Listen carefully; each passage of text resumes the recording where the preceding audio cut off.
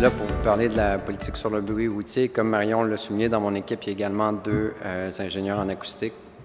Il est possible que je fasse appel à leur aide pour la période des questions, s'il y a des questions trop techniques d'acoustique. Voilà. Alors, sans plus tarder, débutons avec une mise en contexte sur la politique sur le bruit routier. Alors, son objectif, c'est d'atténuer le bruit routier généré par l'utilisation du réseau routier supérieur, donc le réseau sous la gouverne du ministère des Transports. Une date charnière à retenir, c'est mars 1998. C'est la date d'adoption de la politique. Elle permet d'articuler les deux approches de la politique sur le bruit routier, soit l'approche de planification intégrée, qu'on peut appeler simplement l'approche préventive, et l'approche corrective. L'ensemble de la démarche vise à protéger les usages sensibles, soit, selon la politique, les usages résidentiels, institutionnels et récréatifs. Un élément important à retenir, l'ensemble de la politique s'appuie sur un partage des responsabilités entre le ministère et les municipalités. Débutons avec la première approche, l'approche préventive, planification intégrée. Les responsabilités du ministère, pour cette approche, ça vise les projets routiers, donc atténuer les impacts sonores significatifs. Pour ce qui est des municipalités, elles ont l'obligation de respecter un niveau sonore extérieur de 55 dBA et le Q24h lors du développement de zones sensibles. Dans les deux cas, on parle de projets qui sont réalisés après mars 1998. Pour ce qui est d'avant mars 1998, là, on est dans l'approche corrective, dont je vais parler plus tard. Si on regarde plus en détail l'approche, les responsabilités du ministère dans le cadre des projets routiers, il importe de souligner tout d'abord qu'on parle de projets routiers où on va avoir, qui vont résulter en une augmentation des débits de circulation qui est important, ou un changement de vocation au niveau de l'axe routier qui, encore une fois, est notable.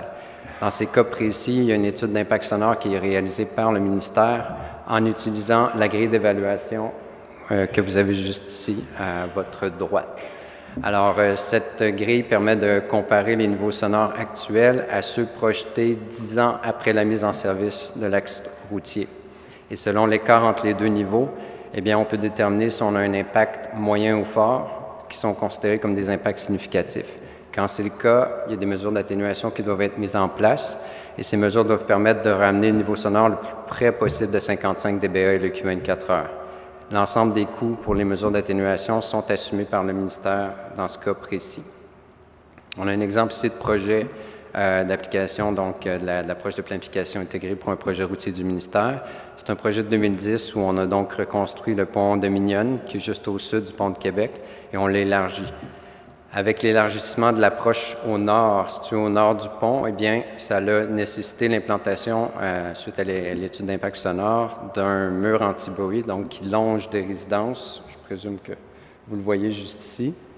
Fait 144 mètres de long et 3,6 mètres de haut. Donc, c'est un exemple de mesure d'atténuation qui a été intégrée dans le cadre d'un projet routier.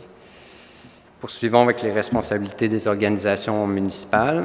Alors, comme je l'ai mentionné plus tôt, on parle ici d'obligation de respecter le niveau sonore extérieur de 55 dBA et le Q24h pour le développement de nouvelles zones sensibles après mars 1998. Alors, tout ça, ça découle essentiellement d'un article de la LAU, la Loi sur l'aménagement et l'urbanisme, où donc les MRC, villes et agglomérations qui ont les compétences équivalentes au MRC, ont l'obligation, donc, dans le cadre de la révision, modification d'un schéma ou d'un schéma d'aménagement et de développement et d'un règlement de contrôle intérimaire, oui, de déterminer les voies de circulation qui représentent une contrainte majeure pour l'occupation du sol à proximité et de définir dans le document complémentaire au schéma, donc le volet normatif, des règles minimales suffisantes en matière de zonage ou de lotissement. Alors, pour que ça soit un peu plus concret tout ça, je vais simplement vous montrer la démarche qui est suivie par les MRC, par exemple, dans le cadre de la révision d'un schéma. Alors, tout d'abord, ils doivent identifier les voies de circulation. Comment est-ce qu'ils font ça? Bien, ils utilisent le guide de planification des transports et de révision des schémas, qui était adopté, publié en 1995, et dans lequel on retrouve un annexe où on a essentiellement le guide d'évaluation des niveaux sonores en bordure du réseau routier.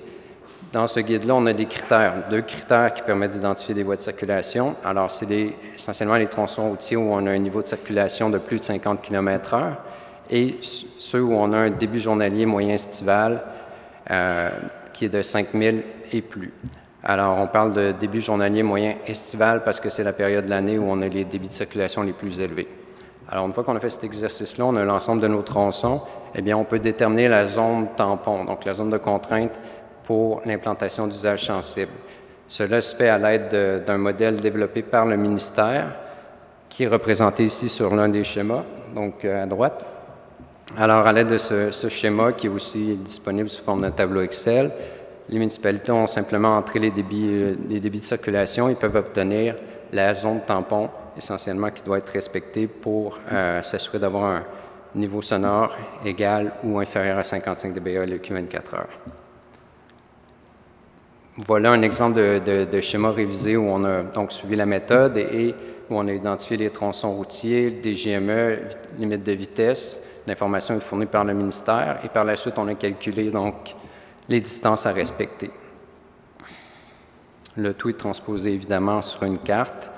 Très simplement, on vient définir la zone tampon qui doit être respectée. Ces deux exemples qui viennent, oui, je ne l'ai pas souligné, du schéma révisé de la MRC des Jardins de Napierville. Voilà, c'est un exemple parmi tant d'autres. Poursuivons avec la deuxième obligation associée à l'article 5 de la LAU, celui de donc définir dans le document complémentaire des règles minimales suffisantes en matière de zonage ou de lotissement. Je vous ai résumé le tout très simplement. Donc, essentiellement, ce qui doit être inscrit, c'est l'interdiction d'implanter tout usage sensible dans une zone de contrainte, donc définie avec le modèle dont je vous ai parlé, à moins qu'il y ait des mesures d'atténuation qui permettent de garantir un niveau sonore extérieur inférieur ou égal à 55 dBA LQ 24 heures. Alors, c'est une simplification de tout ça. Il y a des particularités propres à chaque schéma, bien sûr, mais essentiellement, c'est ce qu'on retrouve dans les schémas.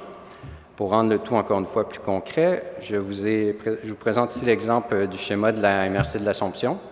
Ce qui est intéressant avec ce schéma-là, entre autres, c'est qu'ils ont intégré le cadre de la politique en 2001. Ça, c'était probablement les premiers au Québec. Alors, c'est très bien. Et donc, on voit ici sur la carte ce que ça a permis de définir.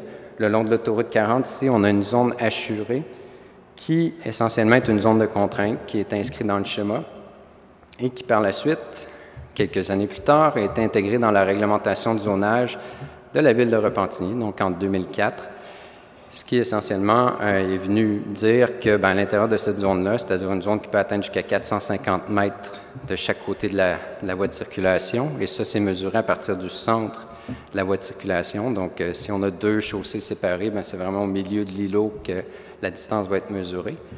Alors, à l'intérieur de cette zone-là, il n'y a pas d'usage sensible, à moins qu'il y ait des mesures d'atténuation. Eh bien, c'est ce qui est arrivé.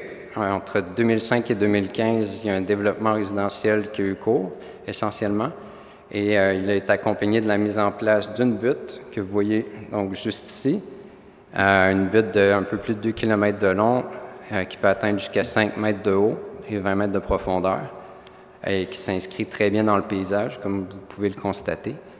Alors, voilà, ça donne un aperçu de l'approche de planification intégrée au niveau municipal. On va poursuivre avec l'approche corrective, mais je vais revenir à l'exemple de Repentigny.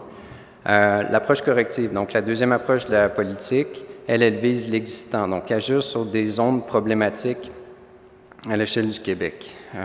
Le tout est basé initialement sur des plaintes de citoyens, bien sûr, qui sont reprises par la municipalité. Il faut qu'il y ait une demande officielle au ministère des Transports.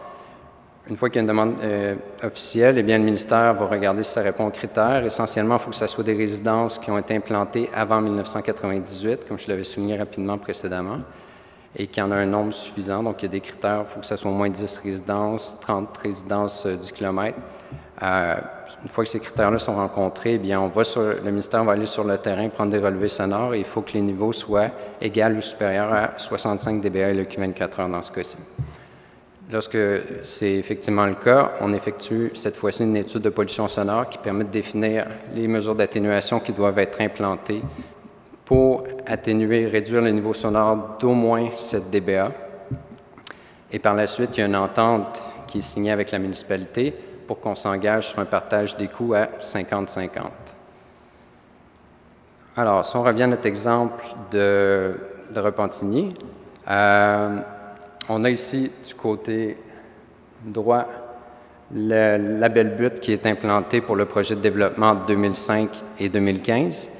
Et de l'autre côté, ici, un développement qui s'est fait durant les années 80-90 et où donc il n'y a pas eu de mesures d'atténuation qui ont été implantées.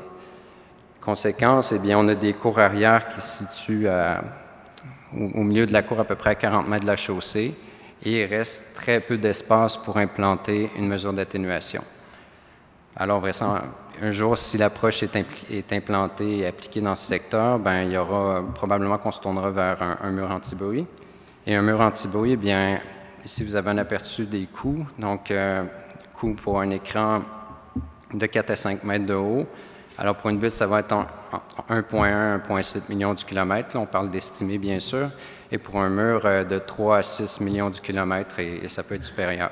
Alors, évidemment que c'est des coûts très importants et que dans certains cas, ça peut représenter un frein à la réalisation de certains projets au niveau de l'approche corrective.